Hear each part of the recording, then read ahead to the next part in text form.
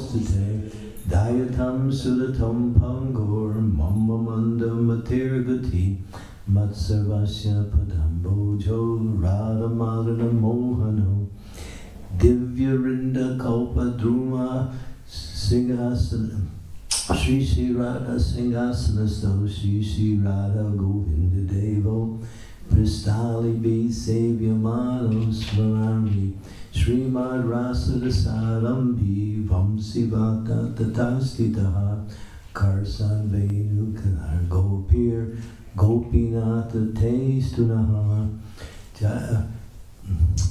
Tapta Kanchana Gaurangi Radhe Vrindavaneshwari Vrishabhanu Suti Devi Pranamami Hari Priye Hare Krishna Krishna Krishna Hare Hare Hare Rama Rama Rama Hare Hare. So I was going to speak on a topic called the unfinished business of the ISKCON Society. A little controversial. But we like that things because it stimulates. And it's not, actually it's not controversial because it's very much in line with Srila Prabhupada's instructions. When Srila Prabhupada started the movement, before he actually came to America, in 1949, he wrote a treatise which was entitled The Gita Nagari Concept. And that Gita Nagari concept actually reached the Prime Minister of, not the Prime Minister, Deputy Prime Minister of India at that time. What was his name? Sardar, Mr. Sardar. In that concept, Prabhupada studied to some degree Gandhi's movement of how Gandhi wanted to organize the Indian society. And Gandhi's idea was 4 parts. And Srila Prabhupada patterned his whole Krishna conscious society pretty much based on these 4 parts that he expanded into 7 when he was beginning his movement in 1966 in New York City, where he initiated or mentioned the 7 principles by which ISKCON should govern. Gandhi's thing was holy prayers, holy names, holy prayer, holy names, holy books. Observing Gandhi's personal life, Prabhupada saw that even though he was involved with the many political aspects of his life, he always had time for his prayers. And wherever he was in the world, he would usually visit the local temples. So Gandhi was, although he was very much engaged in political, he was very much on a personal level worshiping the Supreme Lord. Mostly he worshipped Lord Ram, but he also enunciated principles of the Bhagavad Gita. So Prabhupada saw that he always took time for his prayer. In other words, you might say his sadhana. And also, he would regularly read the Bhagavad Gita. So that was one of the principles that Srila Prabhupada adopted at the very beginning of the movement, was to spread the glories of Krishna consciousness through books and through the Harinam Sankirtan movement. So Prabhupada took that idea, or at least patterned his idea, according to Lord Chaitanya's movement, of course, but he saw how Gandhi was also, on a personal level, although involved with many political activities, still had time for his prayer, still had time for reading the Shastras. The second thing that he noticed in Gandhi's life was Gandhi would always go to the local temples wherever he was.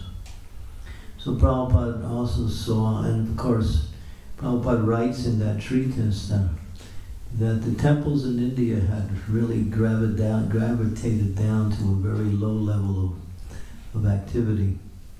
And many of the important temples, not the important ones, but many temples in India were dens of dancing demons, as Prabhupada writes in the treatise, in his Gitanagari treatise. You can read it. It's quite long. There's 2 parts to it.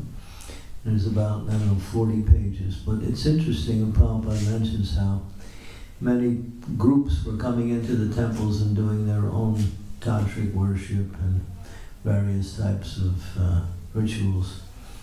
And the temples were more or less run by people who were using the temples to make money, to finance their own personal needs and like that. So Prabhupada saw that temple worship, at least in many places in India, not everywhere, had gravitated down to such a low level.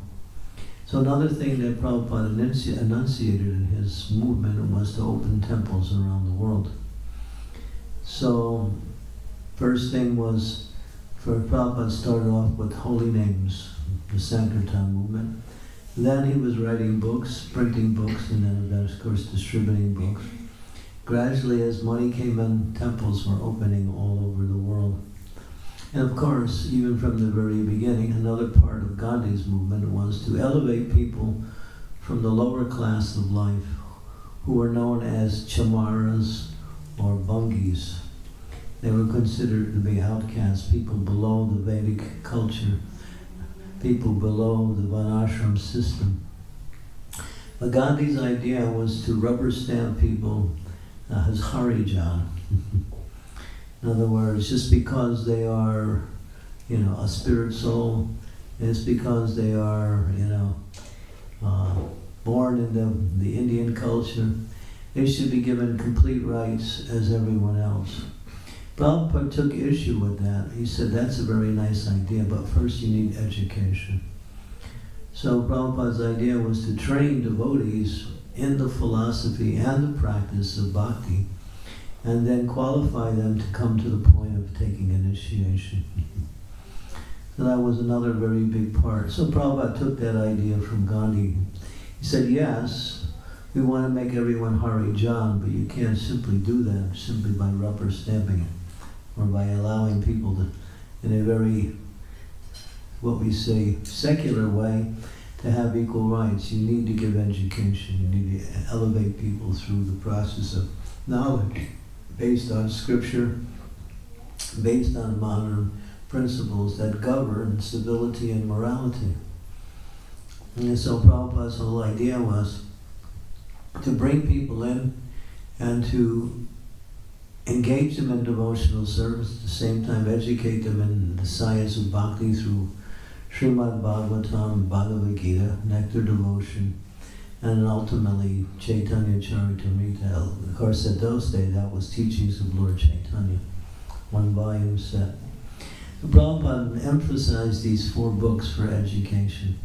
And he said these 4 books contain all the knowledge that one is needed to become fully Krishna conscious and qualify themselves to return to the spiritual world. So, but the last part of Gandhi's 4-part thing, which Prabhupada also patterned, Gandhi wanted to make the villages self-sufficient. He wanted to develop village life where people could get everything they needed in livelihood in the villages. And so he made an effort in that direction. Of course, he didn't get much support.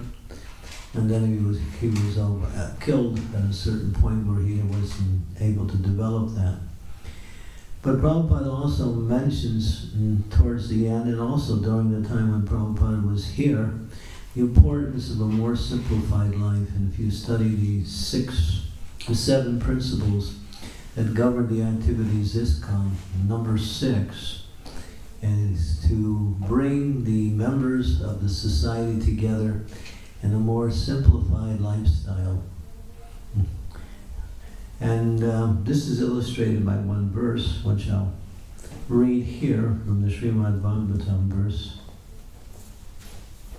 And this verse is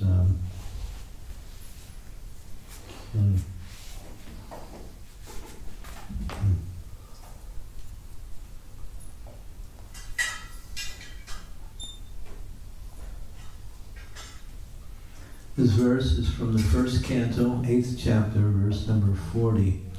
Imam jana pada srida supakvaksari viruda vanadri nadyudanvanto ye dante tavaviksitai. This is spoken by Queen Kunti. This chapter is titled The Prayers by Queen Kunti. This is toward the end of her prayers glorifying the Lord. And here she says, translation, all these cities and villages are flourishing in all respects because the herbs and grains are in abundance. The trees are full of fruit, the rivers are flowing, the hills are full of minerals, and the oceans full of wealth. And this is all due to your glancing over them.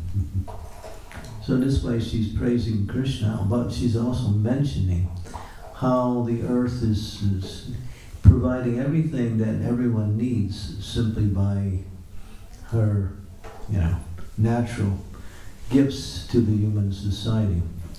Now, Prabhupada's purport is quite, condemning, and at the same time pointing towards what is the ideal.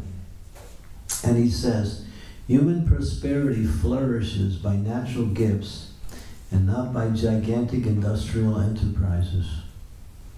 The gigantic industrial enterprises are products of a godless civilization, and they cause the destruction of the noble aims of human life. The more we go on increasing such troublesome industries to squeeze out the vital energy of the human being, the more there will be unrest and dissatisfaction of the people in general, although a few only can live lavishly by exploitation. The natural gifts such as grains, vegetables, fruit, rivers, the hills of jewels and minerals, and the seas full of pearls are supplied by the order of the Supreme. And as he desires, material nature produces them in abundance or restricts them at times. The natural law is that the human being may take advantage of these godly gifts by nature and satisfactorily flourish on them without being captivated by the exploit motive of lording it over the material nature. The more we attempt to exploit material nature according to our whims of enjoyment, the more we shall become entrapped by the reactions of such exploitative attempts. If we have sufficient grains, fruit, vegetables, and herbs, then what is the necessity of running slaughterhouses and killing poor animals? A man need not kill an animal if he has sufficient grains and vegetables to eat. The flow of river waters fertilizes the fields, and there's more than what we need. Minerals are produced in the hills and jewels in the ocean.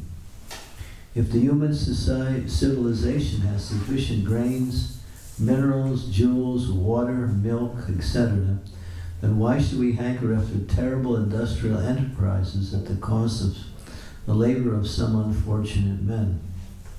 But all these natural gifts are dependent on the mercy of the Lord. What we need, therefore, is to be obedient to the laws of the Lord and achieve the perfection of human life by devotional service. The indication of Kunti Devi are just to the point. She desires that God's mercy be bestowed upon them so that natural prosperity be maintained by His grace. So here in this particular purport, we see that there are 2 points that are being made. What is the present Western civilization and how it is destroying the good qualities of the human beings with unnecessary developments of industrial and very technological complexes which are destroying both the earth and the individuals on the earth, and going back to a more civilized and more simplified lifestyle which is dependent on the mercy of the Lord coming through the natural gifts that nature gives. And Prabhupada says, He goes on in other places, fruits, flowers, hills full of minerals, milk, grains, vegetables, cotton, all of the things that are necessary for livelihood for the human being. In 1850, there was a statistic taken, and of course the statistic was done again in just recently, within the last 30 years, that in the year 1850, around that time, 95% of the things that were available to the humans of civilization on the local markets, that means within the society, were considered to be necessities. They were required. And 5% were considered to be luxuries or extras. And the recent statistic has switched the statistics completely around, where 95% of the things that are on the market today are considered useless and not needed. You might categorize them as luxuries, but in another sense, they're just exploitation of the earth for some economic gain by a small group of people. And 5%. So what does the human being need in terms of livelihood? Well, we need food, obviously, clothes, obviously, some shelter, place to live, obviously, education, and facilities for medical care. And basically that is the essence of all of this is provided automatically by nature. In the 4th canto of the Srimad Bhagavatam, it describes how there was a particular king who came to rule because he was the son of another king who gave up his rule and went to the forest because he was somewhat frustrated with his progeny, and that was King Agnitra, and his son was King Vena. King Vena, because he was in line of his father, took the throne, but he wasn't qualified to be a king. He was avaricious, and he was somewhat atheistic also. Took the rule of society and stopped all Vedic sacrifices, and was exploiting his position in order to gain personal power and accumulate as much as he could. The Brahmins at that time really were quite disturbed by this king and made petitions to try to change him, but he refused. He said, "I am the Supreme Lord, you have to follow me." He was quite, intoxicated with this idea that he was the most important person in existence. And so the Brahmins, they still had Brahman Tejas. They were still quite powerful. So they got together and they performed a sacrifice to kill the king. And it was successful. By their mantras, they killed him. Because when Brahmins chant mantras purely, that can activate the whole material energy to work in a certain way. Mantra is powerful. That's why when we chant the Hare Krishna mantra, when we chant it purely, we can feel very strongly the presence of the Supreme Personality of Godhead.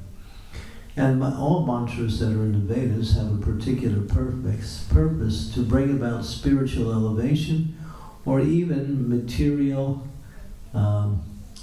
gain when mantras are chanted properly. So these Brahmins were so proficient at chanting these mantras they killed the king. Then it describes that now there was no ruler. So they, as it's explained they churned his body, and from his body came two particular personalities. The first one was called Bahuka. He was a low-class man, and he was sent to an area of the world to live. And after that, that was the impure aspect of the body of the king. And after that came another personality called Prithu Maharaj. And Prithu Maharaj was actually a Shaktivesh avatar that had come to take over the rule of the earth at the time. And when he did, after taking the position and ruling for some time, he saw that the earth was not providing the natural gifts that she normally provides. And that was because of the rule of King Vena. Everything had gone bad. So it's explained that when the leadership in the world is demoniac or exploitative, then nature withholds her bounty, as Prabhupada says here. And what does he say? He says that here. It says here, yeah, the natural gifts such as grains, vegetables, fruit, rivers, the hills full of jewels and minerals, and seas full of pearls are supplied by the order of the Supreme. And as he desires, material nature produces them in abundance or restricts them at times. So material nature is both the punisher and the provider for the living beings. And God uses material nature to give what we need or to punish and restrict when people are becoming too sinful, especially the leadership in the world. So, of course, then when Prithu Maharaj saw the situation, he summoned the earth, she came forward, there was a great sacrifice performed, and then again, gradually, because of his pious rule, the earth started to again provide everything that everyone needs. So Srila Prabhupada, and towards the end, and also not even towards the end, in 1974, Prabhupada said we have to establish this Varnashram Dharma, Daivi Varnashram, which Prabhupada means that we should train devotees to become brahminical. We should also set up an education system to evaluate others and see what are their propensities based on education and activity. And through an evaluation system, also find those who have the propensity for Kshatriya and those who have the propensity for Vaishya. Because Krishna says in the Bhagavad Gita, Chaturvarnya Manastra Guna Karma Vibhava Saha. According to these four classes of men, Brahmins, Kshatriyas, Vaishyas, or Sudras, they are produced by me. So all the population has these qualities more or less in the dormant stage. And through education and activity, one can understand what is the nature and propensity of a particular living entity. Because in this age, Kalo Sudra Sambhavan, people are born basically as Sudras. Therefore, Prabhupada said, set up these educational colleges, he called it Varnashram College. Educate and create a class of Brahmins who will be the teachers for the rest of the Varnas. And then train and engage people according to their propensities. And then that way people will work accordingly, and then that'll be the social system based on engaging those qualities and propensities in the service of the Supreme Lord devotional service. So Prabhupada called it Daivi Varnashram, spiritual Varnashram, not just Varna and Ashram in a material sense. And then Prabhupada said this can only be done in our farm communities. So he said establish these farms, these more simplified ways of living. Go back to a more simplified lifestyle where we can grow our own food, keep cows,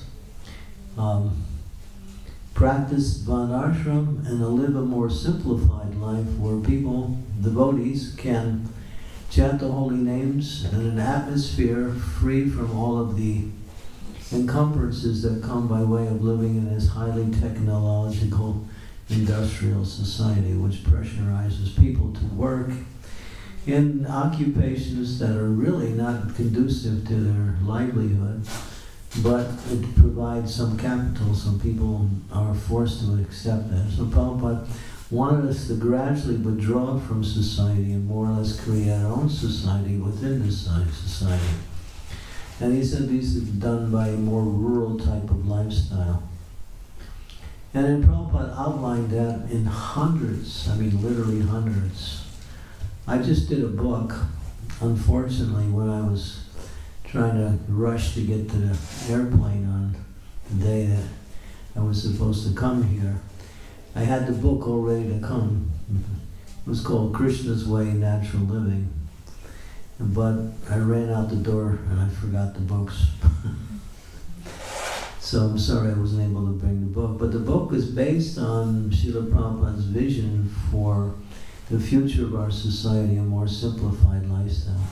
And he said, every city temple should have a farm community connected with that city temple, which will provide everything we need for livelihood. And he said, you know, grow vegetables. He said the vegetables that you grow on our farms will be 100 times more nutritious than what you buy in the stores, because you find today people are getting sick simply by eating because the foods are saturated with pesticides and various types of chemicals. And this is proven. If you milk a cow and you take that milk and you put it into a refrigerator, and if you go to the store and you buy commercial milk and put it in the refrigerator, commercial milk will last 2 or 3 weeks because it's full of chemicals. Whereas the milk from the cow will not last that long because it's natural milk and it has to be used within a certain period of time. So yeah, this is one of the points that Srila Prabhupada made, grow your own food. He said that starting with agriculture, that is the basis for developing these communities. Once you can feed all of the devotees, both in the farm communities and in the temples, and he said then you'll have an abundance, and then you can open up restaurants in the cities and invite people to come and give them very first-class prasadam. And these Prabhupada said then they will never go back to their old way of eating anymore. So yeah, so this was one of Prabhupada's idea. He wanted the city temples to continue, but he also wanted us to develop these farm communities. And he said the farm communities are for the grihastas mostly. He said the brahmacharis and the sannyasis, they're more mobile. They can go from place to place, but grihastas need to stabilize their lifestyle. They usually require a stable environment where they can get their livelihood.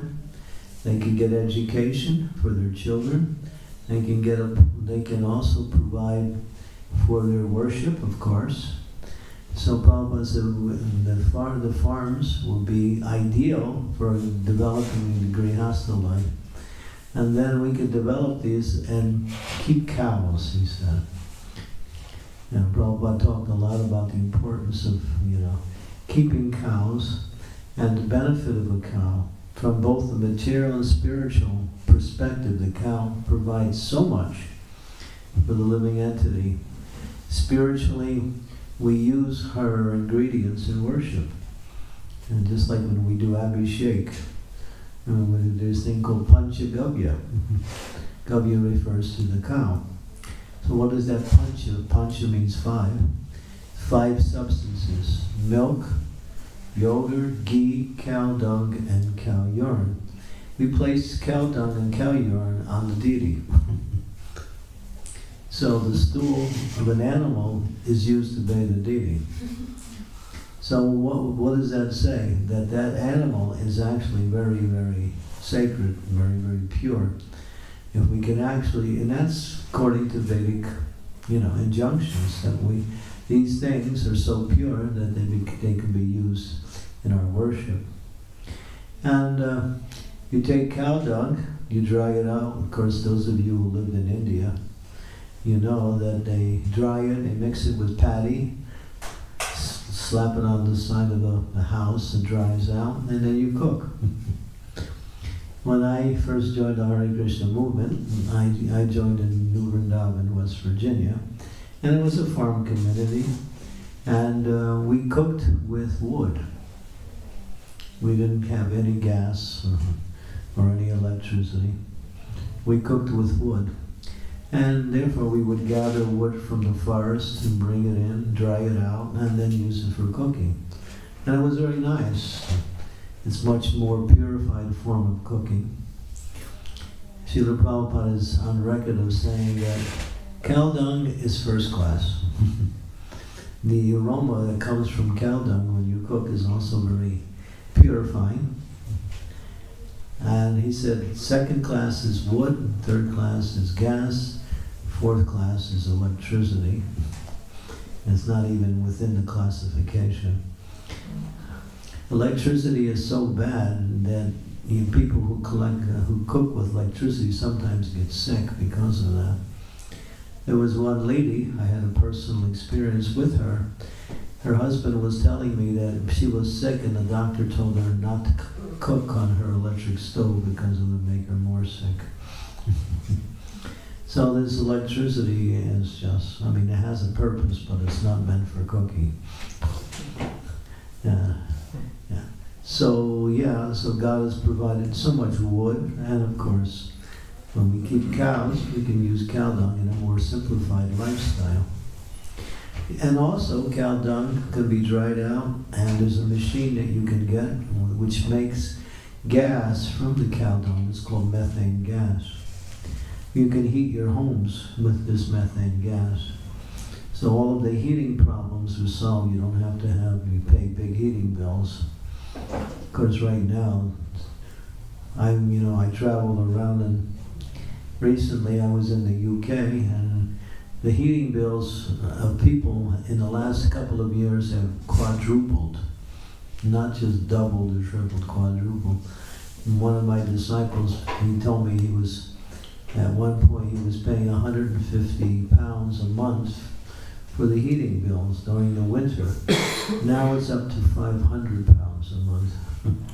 So all of these, and that means that one has to work very hard for materialistic activity in order to get the money to pay for heating, when everything is provided by Krishna through the earth. So Prabhupada wanted us to keep cows. That from the material perspective, cows provide a lot of things. Of course, it provides the miracle food, milk. That's explained in the Shastras. Milk is necessary for finer brain tissues, which nourishes the brain, of course. And that way one can understand more deeper philosophical teachings.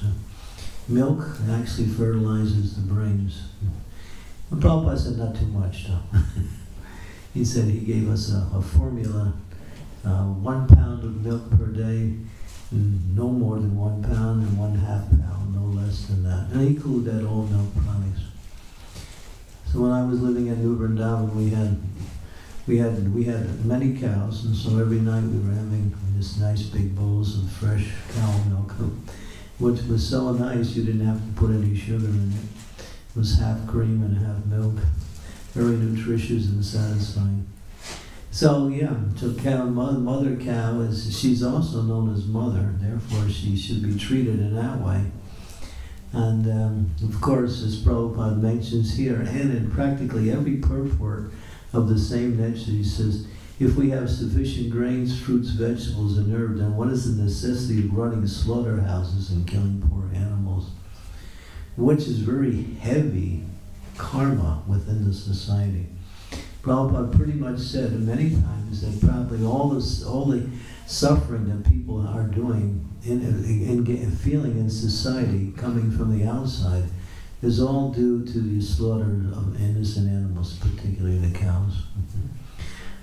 The Shastras say, Manu Samhita. Manu Samhita is the law books of mankind. In one version of the Manu Samhita it says, the killing of a cow is like the killing of 2 men. It's equal. In the Shastras it says that 5 categories of people must receive protection from the ruling society or by their protectors. And what are those 5 classes? Women, children, old people, cows, and brahmanas. These are the 5. And then, in that same purport describing these 5, it says out of the 5, the 2 most important are the cows and the brahmanas. Because by Brahminical culture, cow protection is actually flourishes. Without Brahminical culture, you have Rakshasa culture, which we have today. And therefore nobody happy. And then it goes on to explain in that same purport that out of the 2, the most important is the cow. I mean, Krishna is called Goloka. Krishna's planet is called Goloka, the planet of the cows. The highest planet in the spiritual world is named after the cows. Krishna is called Gopal. He's the protector of the cows. Govinda, one who gives pleasure to the cows and the senses. So how valuable are these animals that are produced by? And recently I've been traveling around and promoting my book, and I've been speaking about the glories of cows. So one day, when I was giving one lecture in America, I think it was in Charlotte, North Carolina,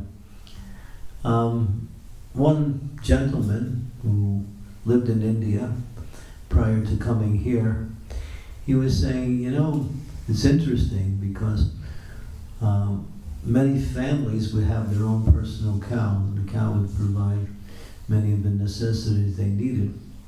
And they would take the care of the cow just like a family member. And then he was saying that when someone in the family would get sick, then someone would go over, some family member would go over to the cow and talk to the cow right in their ear and say, this person is sick with this disease. And the cow would respond by going out and looking for a particular herb that will be the cure of that disease. She would eat that herb and they'd milk that cow and they would give it to the person who was sick. And then, after saying that, I mentioned that again in another lecture in another group of people, and one man who also was living in India said, Maharaj, it's not exactly like that. He said, you don't have to tell the cow. She knows who's sick. She goes automatically and finds that herb, and then they milk the cow and give it to that person. And this is amazing. We don't really know the value and the benefit and the glory of cows because we're more engaged with cars instead of cows. But cows are just really God's gift to human society. But all the problems in the world is because we're exploiting and not taking advantage of what the cow wants to give by the arrangement of God. That's one of the biggest problems. Therefore, Prabhupada said, start these farms, have cows, produce nice milk.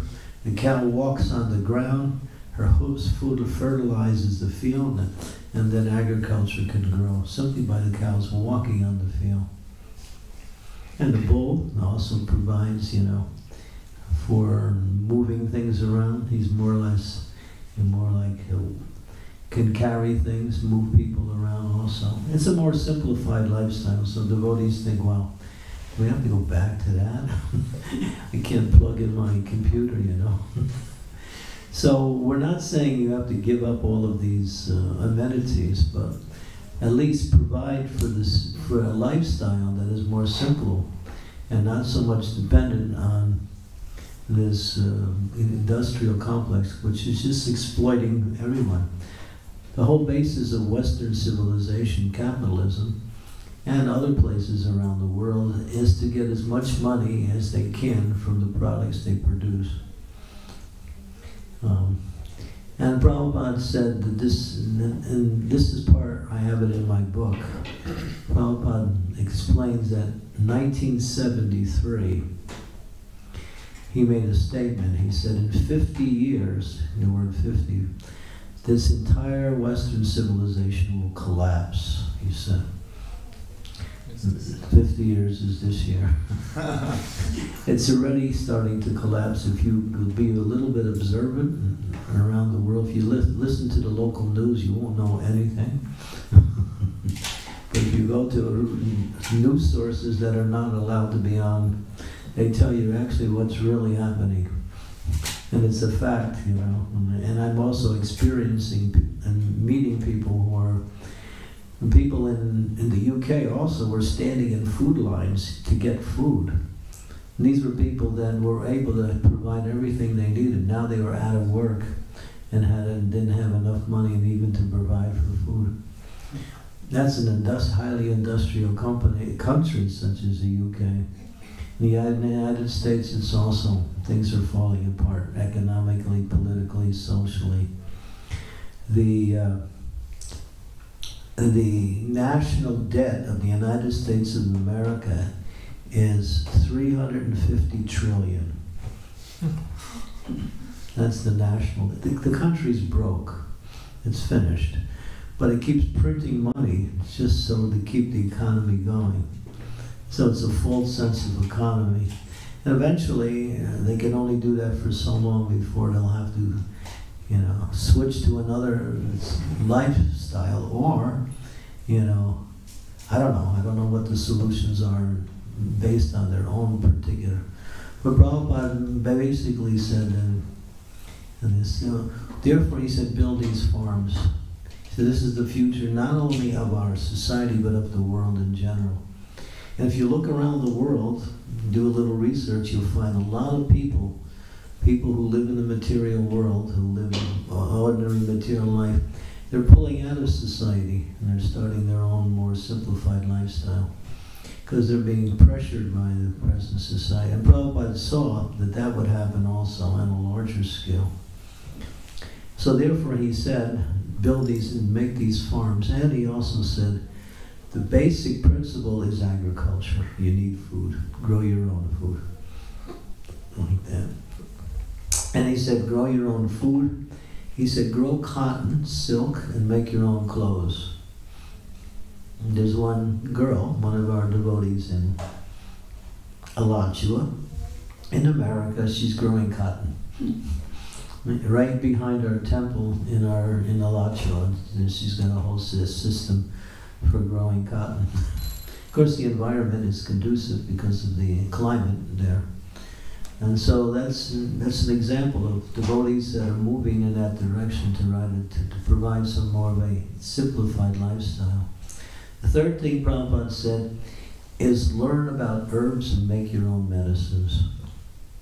How much money do we spend on medicines? Oh my God. And then you don't even know if these medicines are going to be good. Prabhupada said, all the cures of any disease is there within nature. You just have to learn how nature has provided. There's one devotee in our movement, his name is Dvibuja, and he runs a herbal business. And he lives in New Taliban, which is near, and it's like a rural community, and there's a lot of forest areas there. So many years ago, I was with him, and we were walking through the forest, and he was showing me the different plants. And he said, this is good for this is good for this is... I don't know anything. It all looks to me like just some shrubbery or greenery and all that. But each of the plants have their own, quality about it. Many, of course, some don't provide much, but others, if you know how to use it and extract it and make medicines from that, you can make medicines to cure anything, and also preventative medicines. So he has now a business called the Blue Boy Herb Company. He calls it Blue Boy.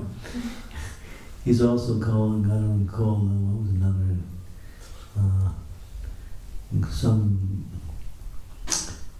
he's got two names, one for girl, too. Something girl company too. One boy, one girl. But he provides these tinctures, medicines, both for the devotees, and he franchises it to the outside world also. His name is Dvibuja. And there's other devotees who are also doing that too in the society, because actually all the medicines that are on the market, even the commercial stuff, they take stuff from nature and then they combine it with various other ingredients and make medicines from that.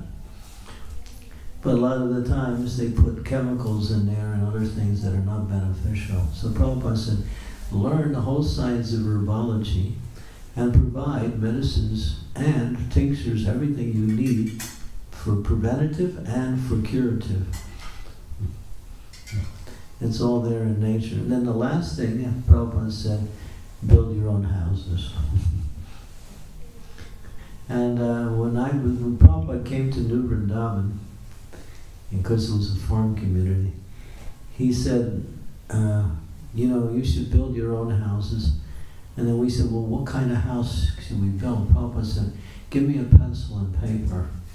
And so on the pencil and paper, he drew a structure of a house that would accommodate a family of 4, a husband, wife, and 2 children.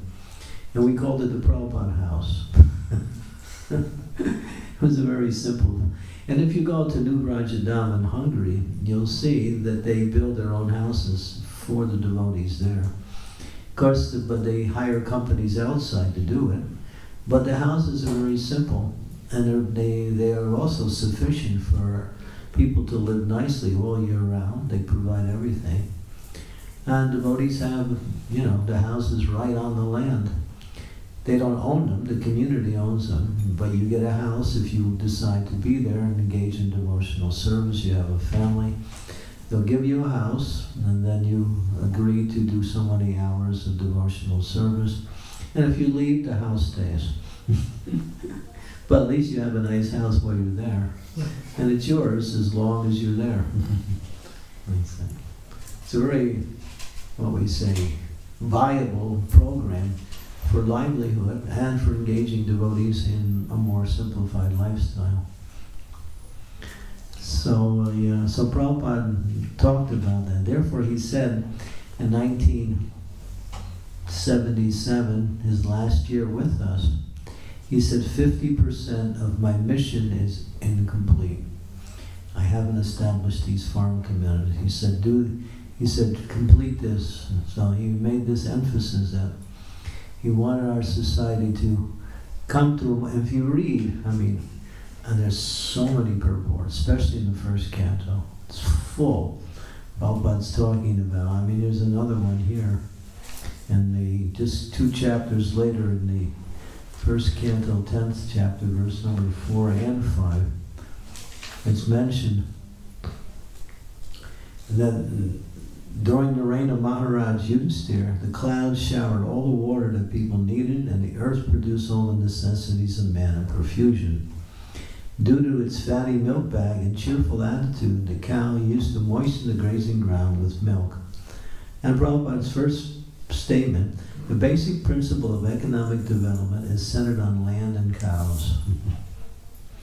The necessities of human society are food grains, fruits, milks, materials, minerals, clothing, wood, etc. One requires all these to fulfill the material needs of the body. Then he goes on to smash the whole Western idea of industrial civilization. Heavy purport. Heavy one. Really, I'm going to speak about this one in Langenthal tomorrow.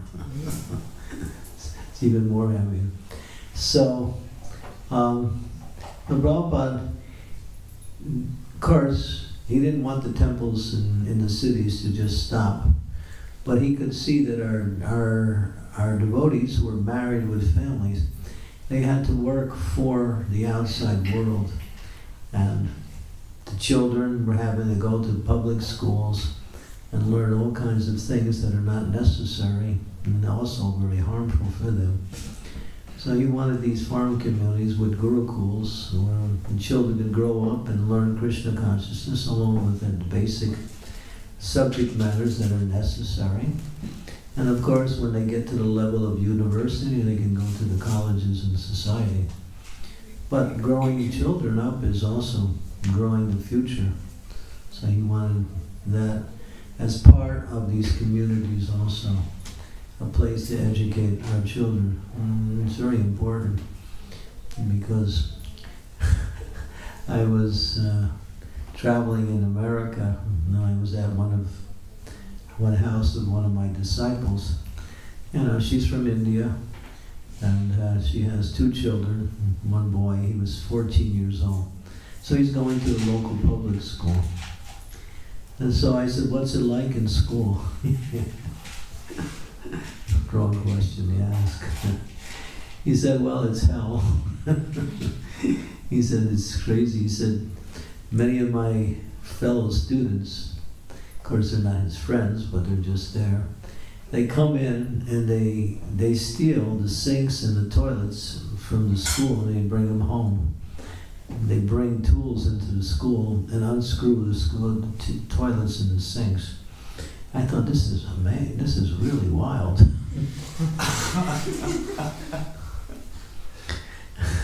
And you know, they get away with it sometimes. Sometimes they get caught. And just when I went to the United States, when was it? Beginning of this year, I came to one of my disciples, not my disciples, wasn't my disciple, but a good friend. And he has, you know, he's married with 2 children.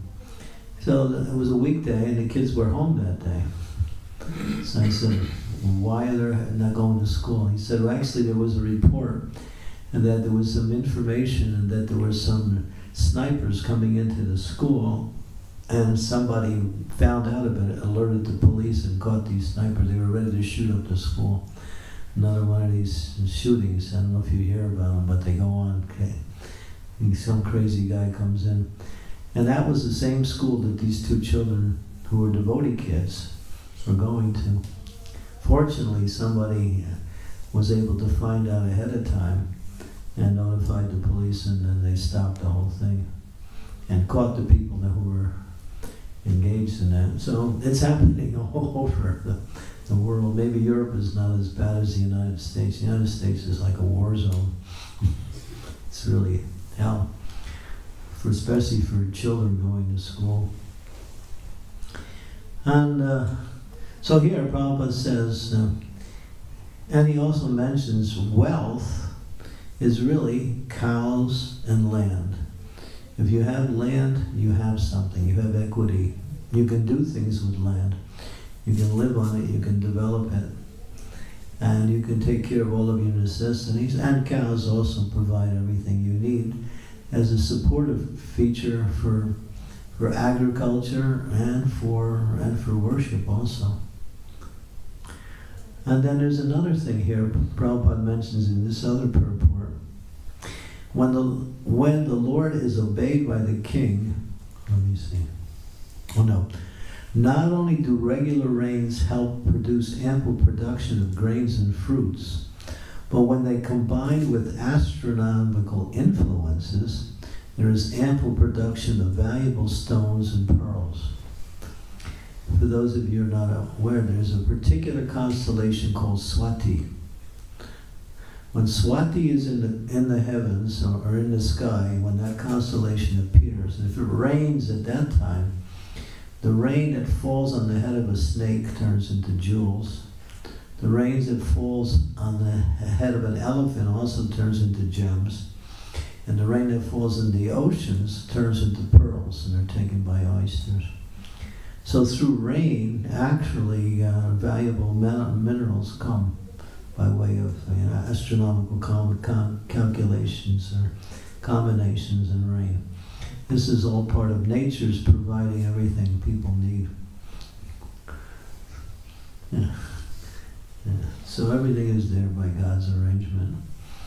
So, and this paper money, they call it money. It's just paper. It's valuable because the government says it's so. But if the government says it's no longer here? Just like I was in India in 2000, the end of 2016 and the beginning of 2017. And this was around January. And Mr. Modi, the President of India, Prime Minister of India, decided to pull back 2 of the bills, the 1,000 rupee note and the 500 one. Yeah.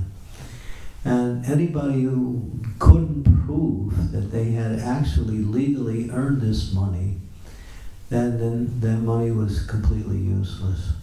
And people were taking their money and they were burning it in piles.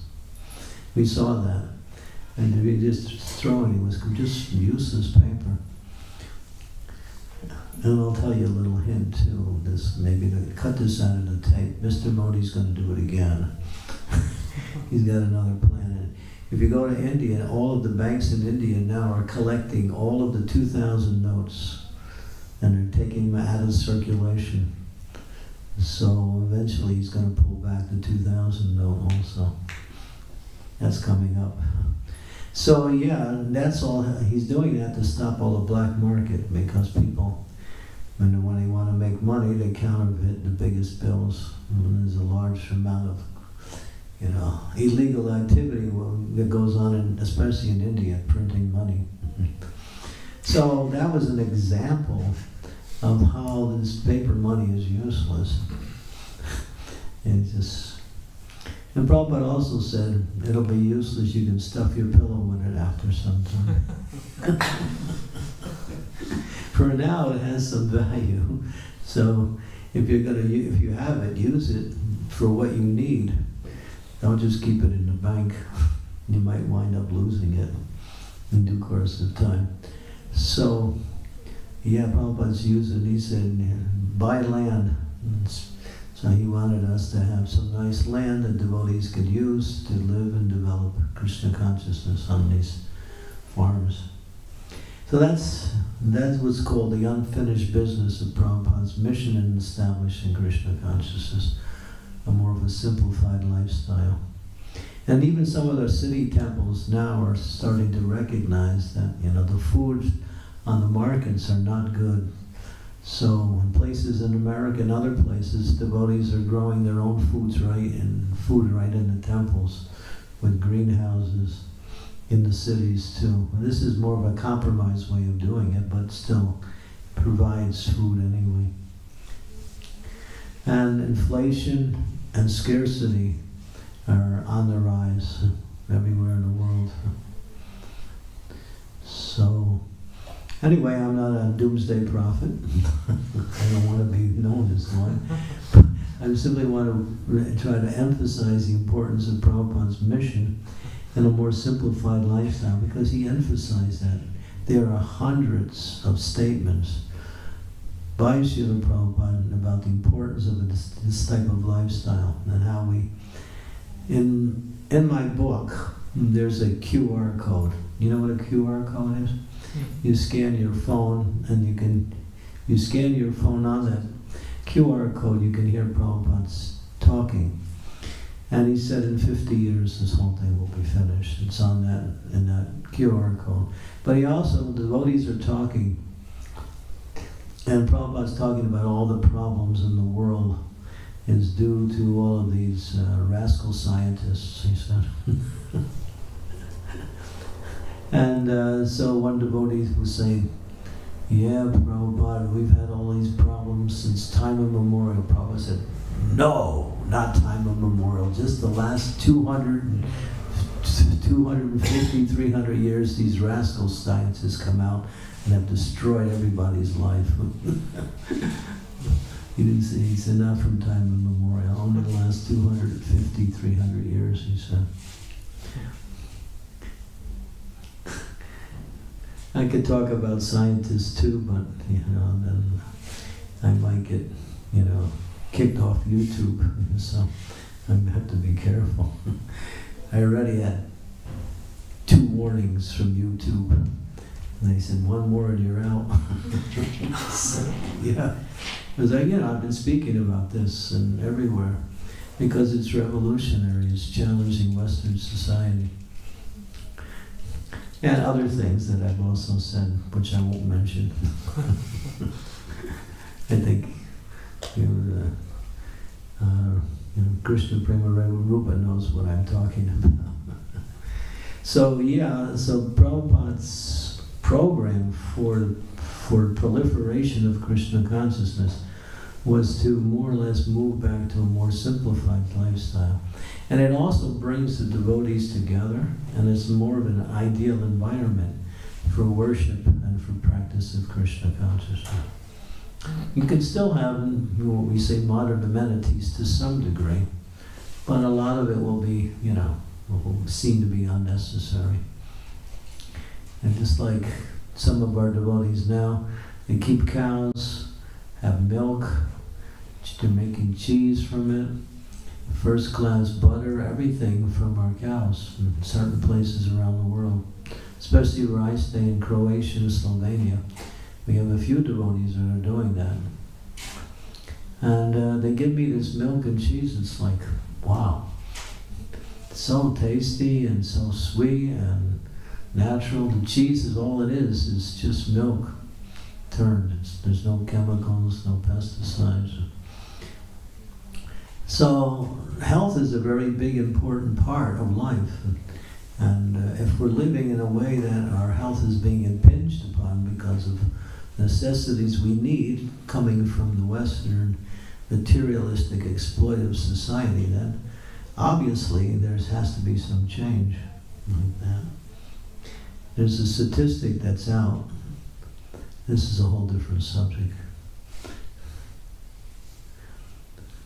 That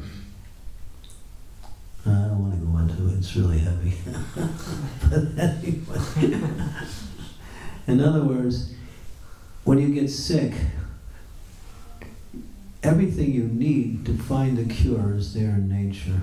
If we can learn that and to have our own Kavirajas, our own devotees who can do that, how to minister that, you don't have to go to doctors.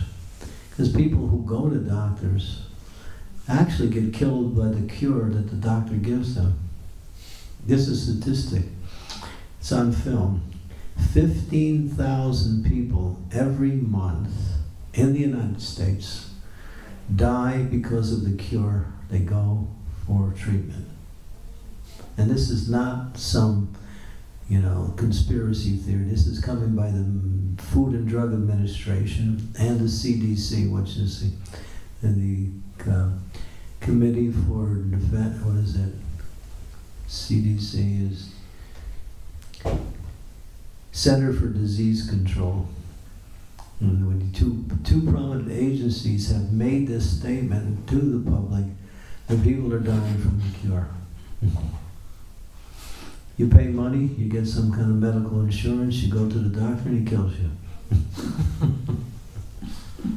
Well, 15,000 people a month. And this is given by a prominent doctor who's done all the research and shown this and brought up all these statistics. It's not some crazy guy trying to, create a revolution. It's just some mainstream. So we need to move a little bit away from being dependent on this Western society, which Prabhupada said is soul-killing, and become more dependent on Krishna, on nature for whatever we need, and create a lifestyle that is conducive to that. Particularly for those who live in Grihastha life. But then people say, well, boy, that's a really hard transition to make. How can I give up my car, my cell phone?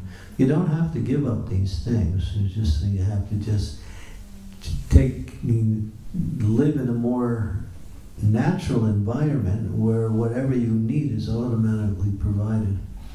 And if you need some, modern amenities, these things can also be there to some degree. Just like now they're experimenting with this 5G. 5G. Your phones, your computers, internet. So before, first it was 2G, then 3G, then 4G, and now 5G. 5G has been proven to be, just like one devotee was telling me, they set up a 5G tower right next to his apartment building. Everybody in the apartment building got sick after a few months of that. And somebody was telling me about their experiment with 6G now. And when they do the experiment, the birds actually go crazy. It actually causes the birds to go crazy in their flight. And a couple of species of birds have become destroyed simply by 5G. So they're killing everybody. It's just the way it is through this developed society. You know, just being exposed to the EMF is heavy, you know. You get headaches, people get brain damages from using their cell phones. It's just, statistics are high in many areas of the world. Even in India, it's one of the highest places. People use cell phones all the time. I mean, I'm not against cell phones because they have a use, but people find that they can't even live without their cell phone. Have you ever seen people with their cell phone? It's like, it's a marriage, you know. Yeah. I went to one university in Boston, and it was Northeastern University. So we did a program, and the devotees had organized it, and many of the students that came were from India. And so we were talking about the problems or the dangers of cell phones. That was our topic. And so at the end of the class, one young man, Indian nationality, he was so distraught, he came up to me. He said, "Hey, Swamiji, you know, if I don't have my cell phone for 6 minutes, I go crazy." 6 minutes? 6 minutes, that's the exact word he said. So, yeah, so these are some of the things that we've been subjected to by our modern industrial society. People are really getting sick. Everybody is sick now. You just find it. There's always so many problems because of the food, because of the environment. Switzerland is a little bit better. It actually has a little bit more of a pure atmosphere because of the mountains.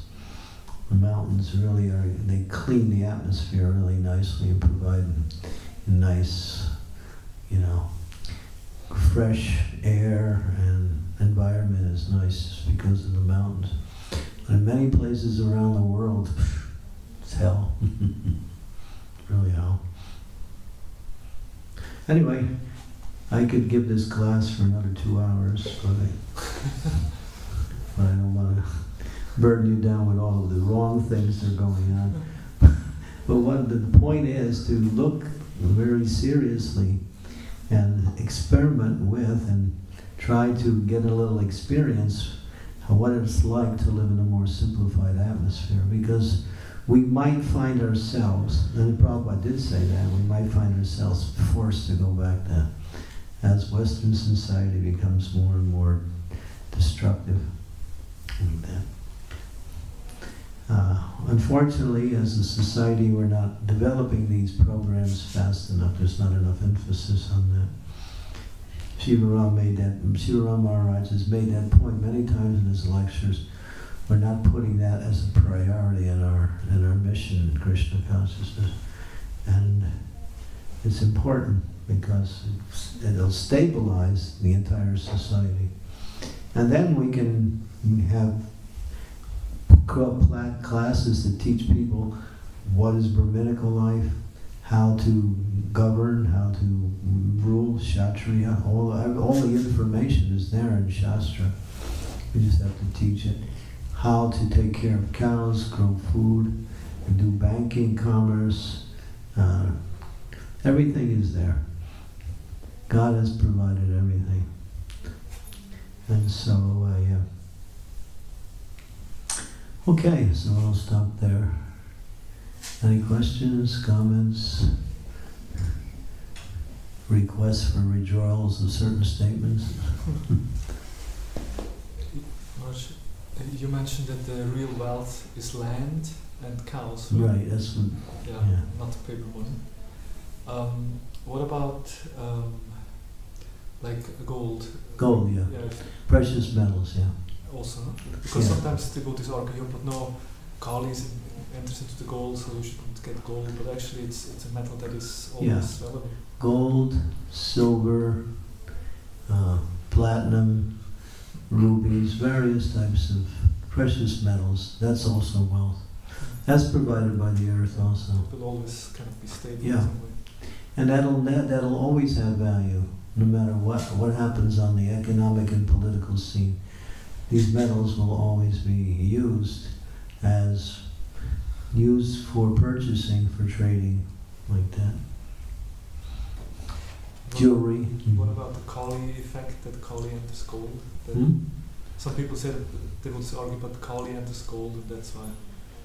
Wherever gold was hoarded, mentions that when Kali was chastised by Maharaja Pariksit, he told him, you can only stay where these 4 sinful activities were: illicit sex, intoxication, gambling, and meeting. Kali said, when your kingdom is nowhere to be found, you still have to give me a place to go on. I'm also your progeny. So then Maharaj Pariksit said, wherever gold is hoarded. For selfish purpose. Yeah. But if they want to keep it in Krishna service, it's different. Yeah. It'd be good. Just recently, they found tons of gold in one place in the world that was being hoarded. 500 tons of raw bullion gold. I won't mention where they found it. If you want to know, you can ask me. You can ask me personally. It was underground. It was kept under the ground. So yeah. This you can't buy gold now. I mean, you can, but maybe a gold chain here and there, a gold ring here and there, but actual gold bullion is being taken and just hoarded. And the price of gold is just rising, something like $2,000 an ounce now. Years ago, I remember when I was young, it was $50 an ounce. Now it's $2,000 an ounce. The silver market has also been captured. You can't even buy silver either. So all of these people who have big positions or powerful persons, they've used their money to get all of this because they know it's valuable. And you see stores now, we buy gold, right? So they want you to, cash in your gold and they give you this paper.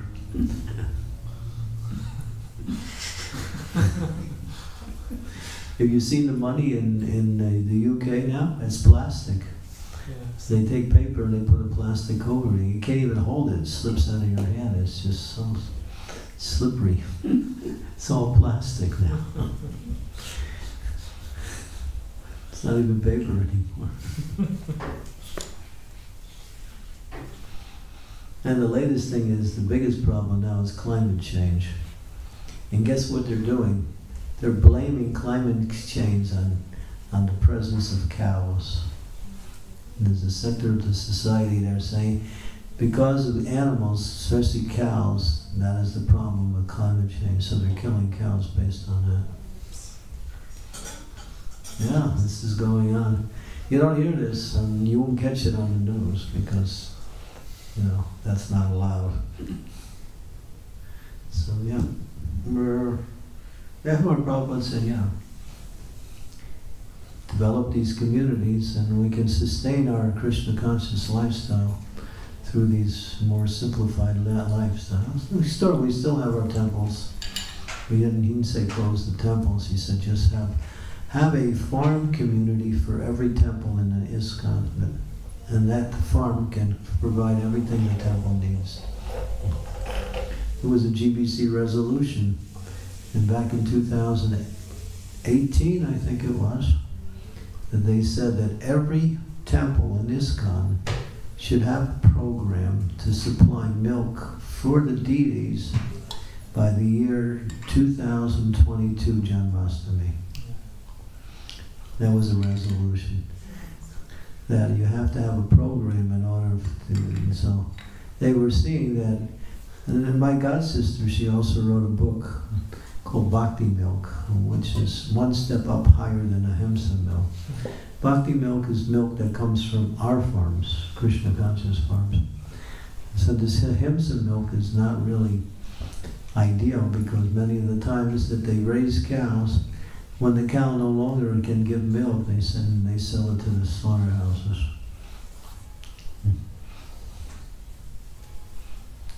Yeah. If you want, I can give a whole class on cows. Because cows are really interesting. There's so much we can say about the beauty of cows. And you'll find a lot of these statements scattered throughout the Shastras. Mm-hmm. Okay, so I don't want to keep you too late. I'm sure you have other activities. Anything, any last comments or anything? I was wondering how can we live simply in this city? Is it possible?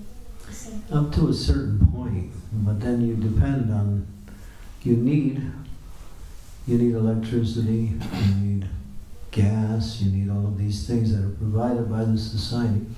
And therefore you have to make money, or you have to get money somehow in order to keep these temples going. And a lot of energy and time and effort is to get. So living simply is very hard because then you're forced by the present situation to take time and energy to gather and get money. So of course we get money by book distribution, we get money by donations. And that's fine, that's good. Living simply in the temple means if you're living in the temple, you're already living simply. Right? In that sense, you're not outside working for, Western civilization. Yeah. So simplicity is both a lifestyle and a state of consciousness also. And the state of consciousness is based on that verse that is mentioned by Sri Upanishad. Ishavasham idam sarvam Yatkincha jagam jatena bunjitaha magradaha kashiswadanam. That everything animate and inanimate is owned and controlled by the Lord, by the Supreme Lord. And one should live in such a way that they live according to their quota. So live according to your needs, that's all. That's simple living. Not that we have to have like the latest computer, the latest wristwatch, the latest cell phone, the latest of everything. It's not that we have to have so many material items. In a community type lifestyle and also in a temple lifestyle, things can be shared rather than owned on a personal level. And that's where community, because you can't create these farm situations without developing community. Community means everyone works for the whole of the community, and resources and labor are shared by everyone. Everyone has a particular duty, service, and they provide for the benefit of everyone else through their own service. And the resources that we get from the labor, and that means food, clothing, and whatever else we need. So, when I was living in New Vrindavan, it was really simple. We never had any clothing. If you wanted some clothing, we had an old unused barn, and anybody who would leave the community after being there, we told them, can you leave some of your clothing behind you? So if you needed some clothes, you'd go out there and look for something that was thrown out in the barn. Yeah, that's how we did it. And everybody had these big rubber boots. That's all we had was these, they went up to our knees. And And because we had a lot of mud. And the mud was everywhere, especially in the winter time. And well, many times around the year there was mud. And you could only get boots if you made a request. You had to fill out a requisition form, give it to the leaders, and then they would buy the boots for you. But usually it took a month to get them after you filled